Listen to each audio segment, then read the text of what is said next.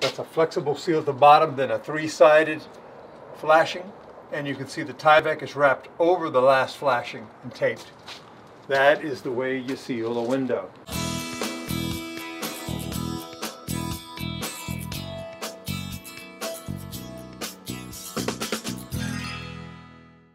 So now it's looking like an entryway, isn't it? Oh yeah, I like the windows. I do too. And then the door system is going to be installed in the next day or so.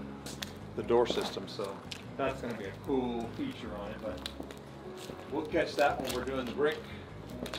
You can see the step flashing up there on the shingles. The step flashing is so that you see where the brick is going to go all the way through.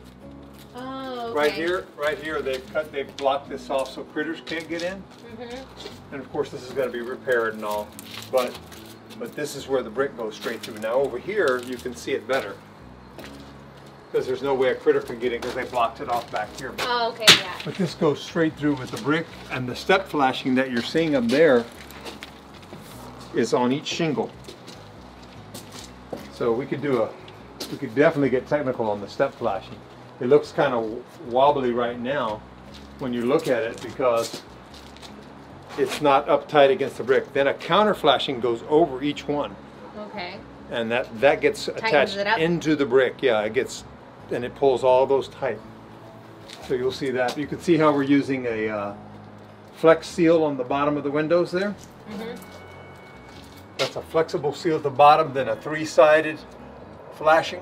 And you can see the Tyvek is wrapped over the last flashing and taped.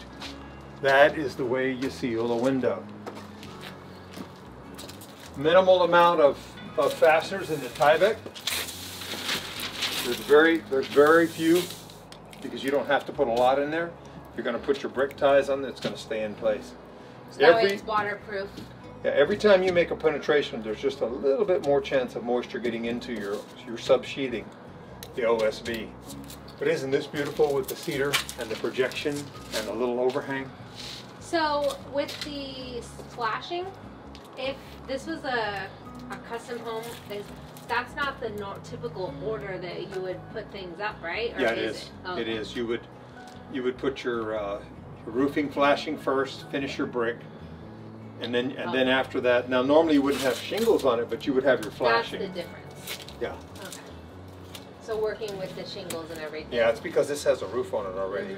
But normally what you want to do is dry the roof in.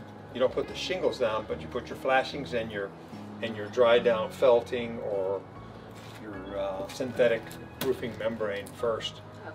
And then everything is dried in. Okay. So this and roofing felt or synthetic membrane goes at the same time typically. So I've never seen it look like that before. Yeah, well, we don't always have intersections with roof systems, older roof systems and newer walls. So that has to be really really careful because if you're going into an old roof to make sure that you don't get any leakage. That's right. It's really and then you've also got to worry about critters getting in there. And she already had a critter in her attic at one time, so we didn't want to add to that. But it's really starting to look like the fine project that we thought it would be. And it's neat to see the vision coming true.